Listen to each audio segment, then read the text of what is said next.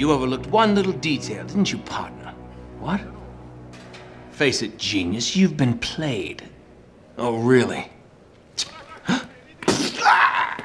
Hey! Jackass, you're ruining the show here. Ah, what a shame. Sully!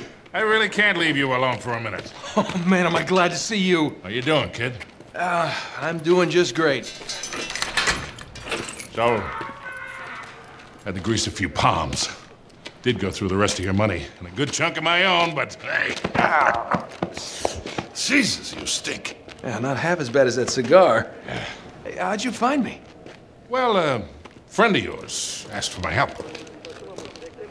Hello, Nate. Oh, no. No. Now, wait a second. Sully, kick her out and shut the door. We're safer in here. Just wait a goddamn minute.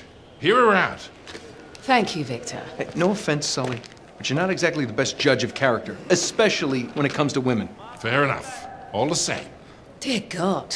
Oh, no, it's not that bad. Look, I have my own bucket.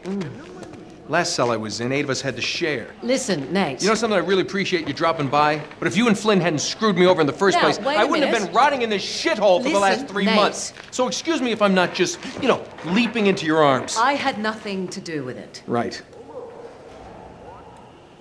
I told you. He's not going to listen to me. Screw this. Nate, they found the ships. In Borneo. Yes. And the Chintamani stone? How do you know about that? Do you really think Flynn could have figured that out on his own? All right, good point. No, they haven't found it yet. What do you mean, they? Flynn and his client, Lazarovich. You know, the nutcase. They've been working together all along. All right, then. If they haven't found the stone, that means there's still time. You're gonna get us into that dig site. We are gonna snatch that treasure right out from under them. They'll never see it coming. Yeah, well, payback's a bitch. Look, they called it the wish-fulfilling jewel. It's a sacred object. What, like a Buddhist holy grail? Exactly. Thanks. Sully, listen to this. In the kingdom of Shambhala lies the most precious thing to be found in all the world. A perfect raw sapphire of the deepest blue, larger around than the reach of a man's arms. Ooh, that's gotta be worth millions. Hundreds of millions. And you say there's more of this?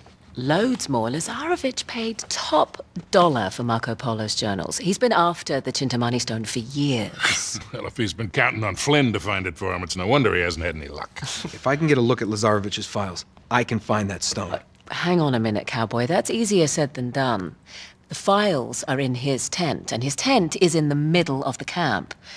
It's like an armed compound. There are soldiers everywhere. Well, that's why it has to be an inside job. From someone they know and trust. Oh. Okay, I see where this is going. Just need a diversion. You give me 5 minutes in that tent, that's all it'll take. Really? 5 minutes? Well, that's great. I won't even have to get my top off. Chloe, I was thinking more like an explosion. Or that. Can be arranged. Are you in? Oh, hell yes. I was in before you were.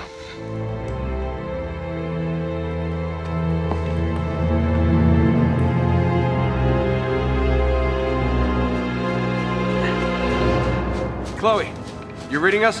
Loud and clear. We're getting close.